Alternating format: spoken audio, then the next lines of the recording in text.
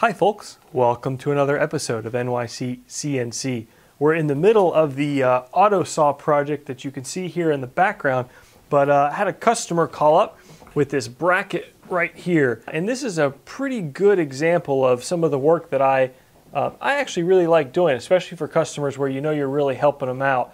Now, you can judge this guy if you want to, but the reality is, you know, this is a piece where he had some problems with a fit and he ended up changing to a larger universal joint, and that required a larger diameter bushing, and so it just got jerry-rigged and it got ground, and they put in sleeves and it walked on it and it tore it up pretty bad. So it is what it is, and at this point the bracket totally failed, and so wanted it fixed, and I said, nah, let's just make a new one, no big deal at all. But it should be a fun project. Now there's one interesting constraint to this part, which is that the right side of the part is not able to be thickened at all, nor can anything protrude beyond it. So as we look and we try to mate the universal joint into it, you normally use a shoulder bolt, but to have a thread purchase on the other side is going to be difficult, especially threading up to a shoulder. Now I don't have the machine here to show you, but let's hop over at the CAD model here. We'll show you what I came up with. Here is our model. First off, I love McMaster-Carr. Great company, great customer service, but here's another reason. The universal joint is right here. The customer provided the part. I hopped onto McMaster, did a very quick search of the universal joint based on its the ID of the ball swivel itself, and found the part, and click on product detail, and not only can you download the CAD model, but it's an actual 3D Solidworks file. So if we hop into Solidworks and open the part itself, it's really cool. You can see how they made the part in Solidworks. And heck, if you're trying to use CAD, it's actually a great way to learn to back into some of this stuff. The other thing that's really helpful is it lets me ensure, as I use this joint, that I've got clearances between the universal joint and the bracket, both here and on the rotational points here. The task at hand is to make this part beefier and better. The current version was out of aluminum, so that tells me that anything out of steel is going to be a big improvement. The existing part had a shoulder bolt which started on the right-hand side and was threaded on this thin portion on the left-hand side. What happened was the bushings wore, the sleeves wore, and then the thread started walking and it just tore itself apart. So in understanding the requirements of the machine and the part, the machine is right on the left-hand side of this part, so we cannot add much to this left side. We can't add a bolt head, a nut, a increased material thickness for threading, etc. So I also want to make this part relatively quickly and not over-engineer it. So we're going to make the part out of steel, and then what I did is I came up with this little bracket here, or sorry, this little threaded rod, sort of homemade shoulder bolt, just a 5/8 shaft. We'll thread this 3/8/16, and then we'll quickly machine this hex head on the Tormach CNC mill. And that will be a slip fit through there, and we'll just use a nut on the other side. There'll probably be a washer in there too. And oh, the other thing I thought I would do for fun, I had a lot of folks talk about deburring on a CNC mill. Since folks are asking, I thought we would use the CNC mill to deburr this part here for fun, and hopefully get this banged out here pretty quick. Let's take a quick look at the cam. A couple different operations here.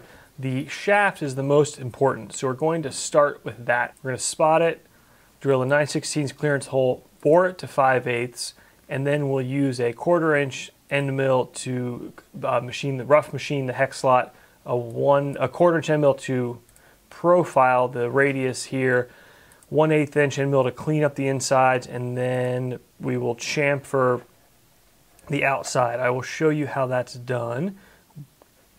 You simply select the path itself. I'll show you. Start over here, like so. Click curve and then turn off the offset. So now it hugs it. Now we know that that's at Z0. What we'll do, first of all, we'll set up our engraver, which is, for me, tool 25 is a 1/4 inch 4 flute. You you choose engraver, it defaults to putting something in the D, switch that to 0, put in 45. That gives you your 45-degree tip. And parameters, what we do is we'll come down 50 thou, but we'll put 35 thou of stock on it. And what that does, we'll zoom in here, is it means you're not engraving with the tip. So if you can see, the profile of the tool is 35 thousandths out on all directions, but you're coming down 50 thou, which I like. It means you're not machining with the very tip of the tool. Slow that down a little, just like so. You can see it right there. Kind of using the middle of the tool itself. Good for tool life too. So real quick, here we'll show the whole thing in simulation. I really am happy with Sprutcam, and at least it's now very quick for me to efficiently make parts with it in the Tormach. So very, very happy with that. So again, real quick, spot, drill, bore, 1/4 inch hex, profile, 1/8 inch cleanup, and chamfer the outside. What we'll then do is open up the other part, and we will machine, let's see here. We're going to machine the half of this slot. It's 1 1/4 inch, which is for me too deep to want to do without flipping the part. And because it's not, I'll be able to hold tolerances fine flipping the part on this one. So what we'll do, walk through it real quick. I want to remove a lot of this material with a drill bit, and Sprutcam, there's a way to use the 2D geometry, and I've never liked it actually. So what I did quite quickly was made a part in Solidworks called the drill guide part with just 2 holes, and I used that. If you see, it was those holes, look at the bottom of the part, they're right snug inside that. So what we do, turn that back off, and that lets me have 2 1/2 inch holes that I can use to rough out a lot of that material. Same thing, 9/16 in bore this hole, it also is 5/8, and then we will 2D contour this and do a quick chamfer cleanup. Or a quick simulation. Spot, spot, spot, 1/2 inch drills, 9/16 here, then bore it, and then 2D contour this. This, the piece I had of material on hand was 12L14, so it cuts like butter. Not the strongest steel in the world, but again, the bracket was aluminum before, so I'm not too worried about it. And then a quick cleanup and chamfer, like so. Let's hop over to the machine. Okay, I've got a block already machined up that's 1 1/4 by 1 1/4 by 2.8. So we're gonna go ahead, put it in our vise here, and grab my favorite tool here, the Heimer probe, and come down here and set our 0.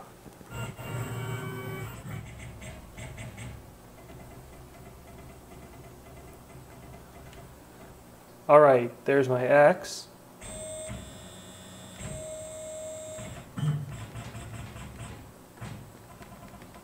Zero the Y. And then we'll do the Z. Boom.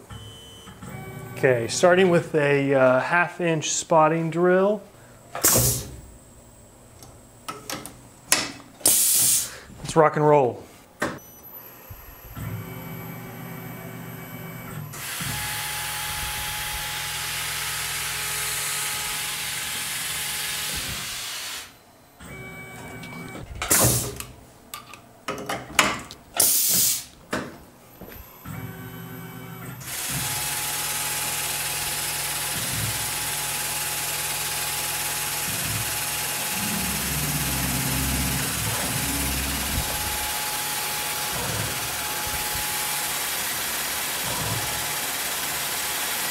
I love when you run twist drills at the right speed. You can totally feel it. It makes a nice chip. And I gotta say, running anything over 1/2 inch, in my opinion, at least for novice machinists like myself, you get a little jittery because it takes a lot of oomph. You're only turning this at 550 RPMs, but it, as you can see, turns beautifully. And 12L14 isn't the hardest thing out there. All right, so now let's grab our boring head.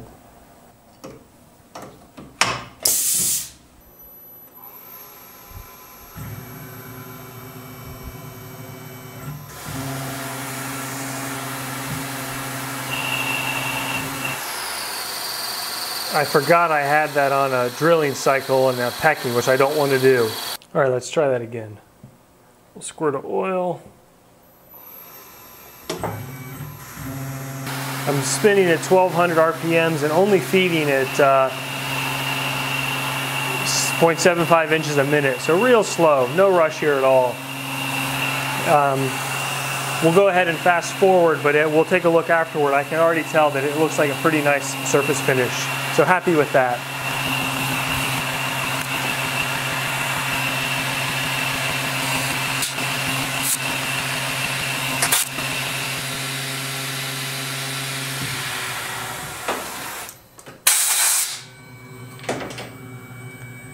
All right, now without stopping our footage, let's see how we did. I've got a snap gauge here.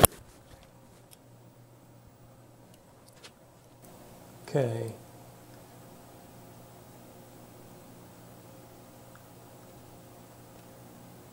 Looks like I am 1 thou over. We can read that. Yeah, 1 thou over. So I'm okay with that. We try our shaft in there. Real nice fit, actually. Real nice fit.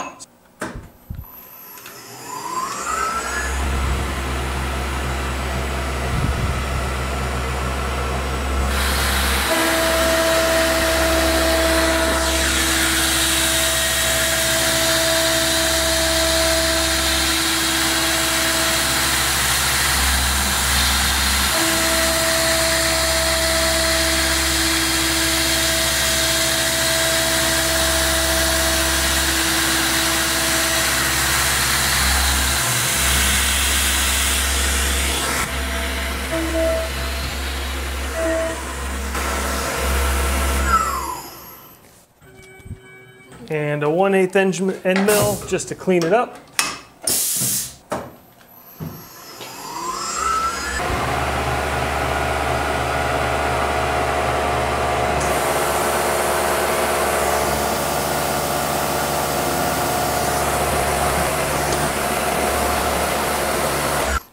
And we'll chamfer or deburr or whatever you want to call it.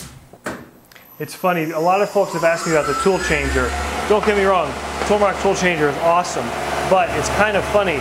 I would probably not use it on a lot of jobs because it's so darn quick with the power drawbar to change tools.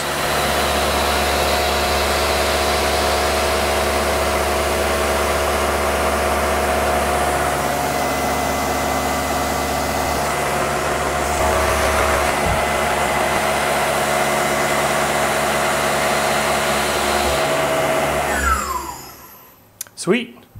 Not a half bad looking part here. Let's keep going. Okay, we rotated our part. We've got the second cam op set up. Let's rock and roll. We'll spot first.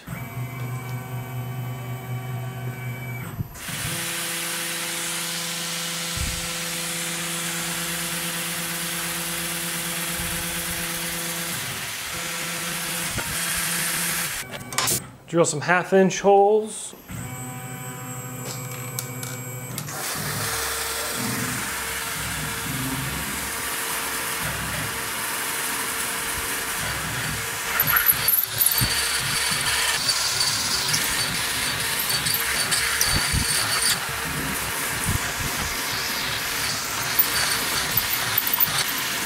I'd be lying if I said I had realized that first hole was going through largely clearance material already. So a little bit of a goof there because obviously the cam simulations between the two programs didn't overlap. Yeah, not a big deal, but really didn't need to drill this first 1/2 inch hole. All right, 9/16.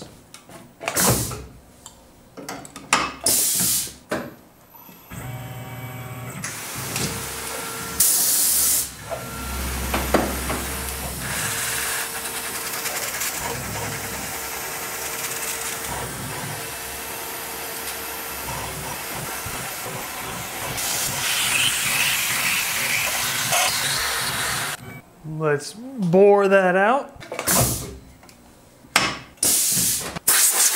Sorry folks, I goofed on that boring footage, but nevertheless, let's dive in here. We've got a 1/4 inch 4 flute carbide end mill. Let's rock and roll.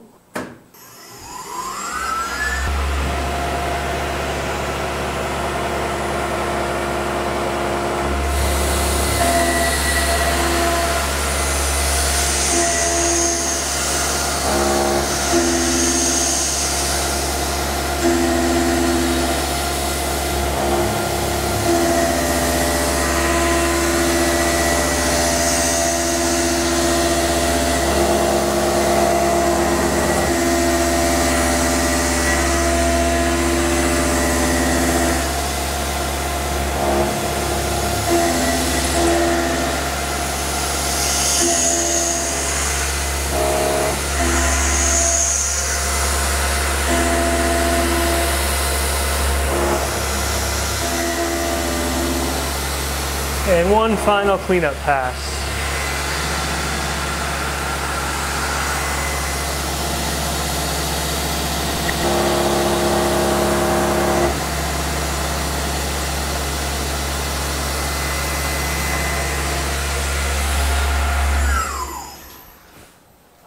Now for our deburr, and we'll be done with that side.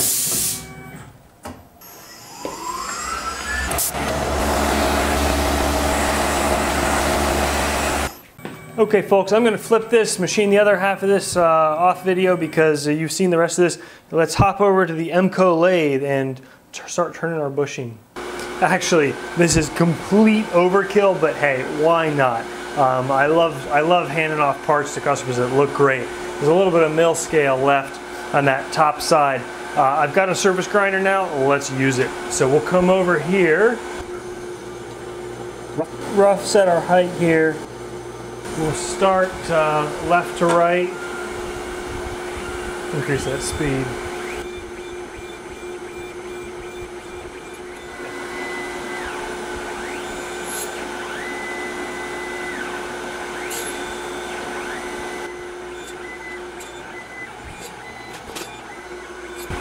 Now I'm not doing this to prove any squareness or flatness or anything of the sort.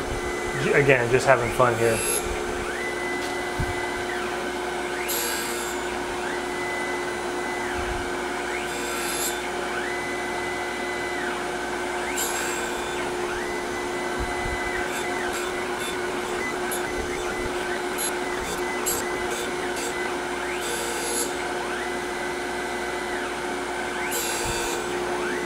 All right, that looks pretty good. I'll stop fooling around here with surface finishes and let's go turn that part on the lathe. Okay, we've got a piece of 4140 chucked up in the lathe. We're going to turn down the first 1/2 inch to 375, which we'll then use just going to use a die to thread it. And then we'll have about an inch long shaft that's the 5/8, and we'll leave a bit of the 1 inch piece here. We'll throw this in a 5C collet, hop back over to the mill where we will machine our hex pattern into it.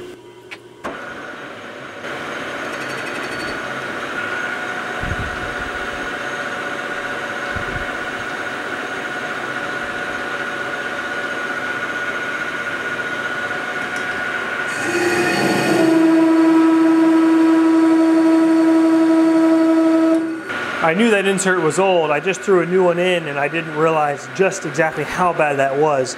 We'll take a 50 thou depth.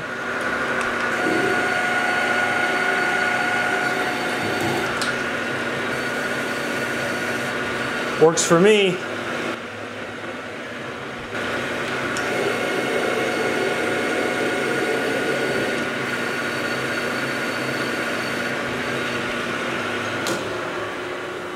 Okay, we've got our 3/8 shaft turned. We'll thread that at the end.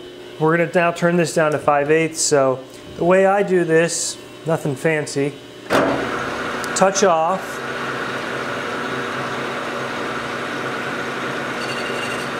Set your dial to 0.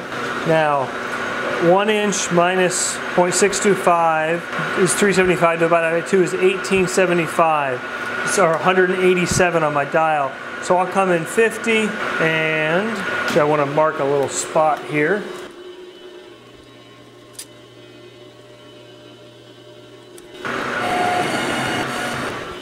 See how we did.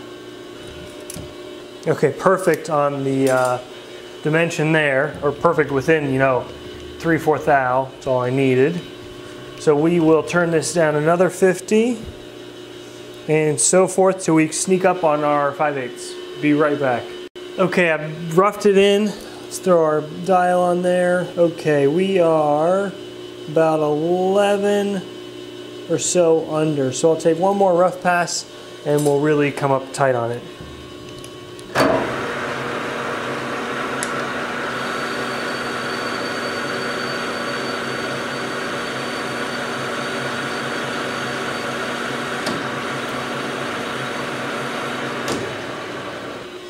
Okay, let's see where we're at now. Okay, we're about a little under 6 over. So I'm going to take, I'm going to assume that's 5, so I'll take 2.5 or so, and then what we'll do is we'll just give it a quick file to deburr, and we'll actually grab our parts and see how they fit.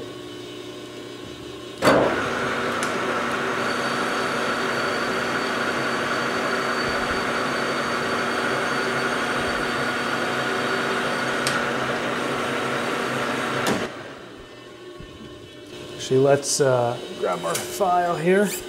Now you can't see me easily, but I'm standing out of the way. We'll slow it down. The tang is not going into the palm of my hand, so just got to be safe when you do this.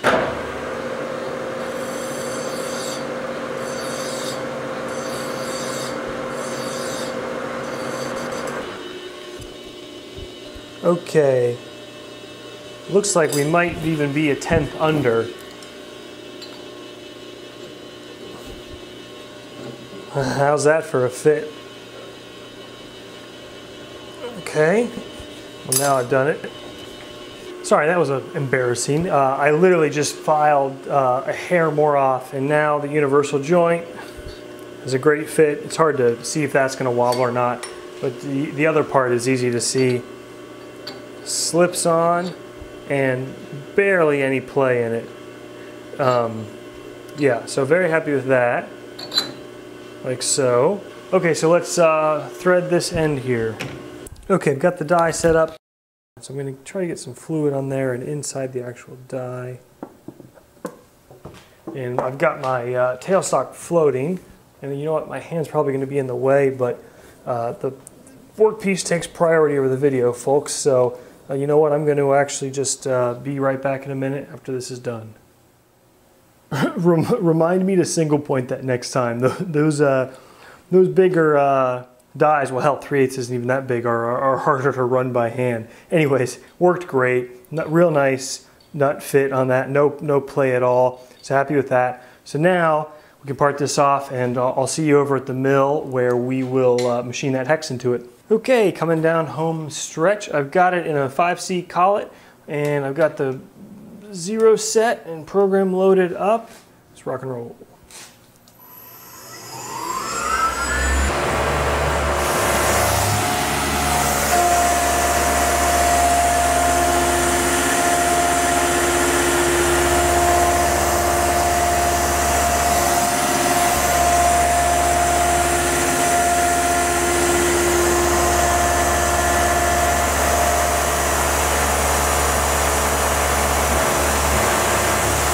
One finish pass to clean it up.